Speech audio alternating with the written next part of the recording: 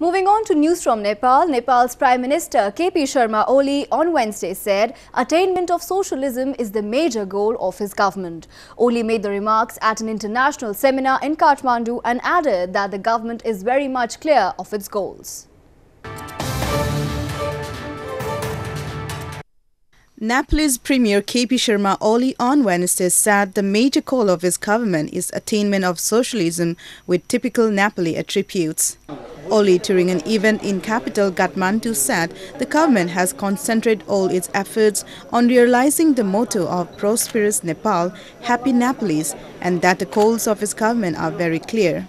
The Premier said the government's priorities are clear of promoting nationalism and democracy, strengthening national unity, ensuring social justice, and attainment of economic development and prosperity within a short span of time. Oli is the first Prime Minister of Federal Nepal after his CPN-UML party with ally CPN-MOI Centre secured a landslide victory in last year's polls.